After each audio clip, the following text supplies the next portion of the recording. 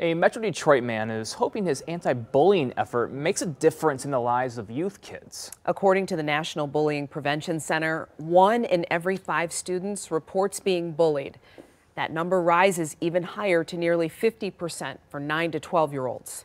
A new community center in Roseville is an anti-bullying advocacy and outreach center. And 7 Action News reporter Mike Duffy paid the new location a visit and talked to parents and kids about what it means to them. Robert Durham said if he ever got the chance, he'd help kids the way that he was helped. So he started the nonprofit, the Juggernauts Kids Foundation. Now he's opened an anti-bullying center for kids in Metro Detroit with plans to open many more. Kind of cool how they think about the kids and set up an area where they can come and just hang out and talk about school and stuff like that. Donovan Ryder is a 13-year-old who lives nearby. Feels good that he's willing to help out kids that are getting bullied like me. He's looking forward to having a place where he belongs. And especially when I get bullied, my friends help, like making funny jokes, and makes me get in a better mood. Robert Durham's the founder and CEO of the Juggernauts Kids Foundation. His day job is running Juggernauts Moving and Storage Company.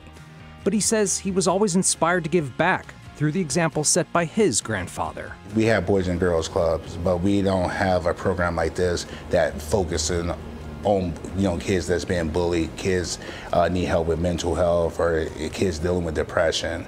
I felt like if I take the initiative to start the first one, maybe people will jump on board and we can open more across the state. He credits a program called REACH for helping him stay off the street when he was young. Now he's the one giving back.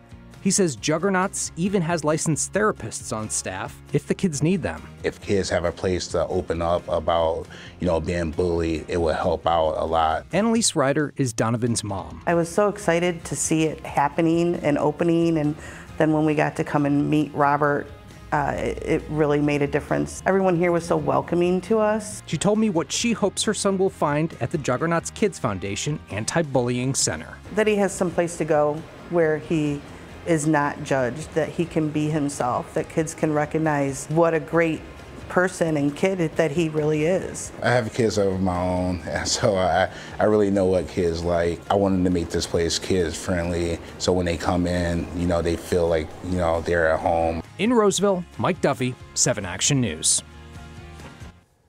Our kids need that. Thank you, Mike.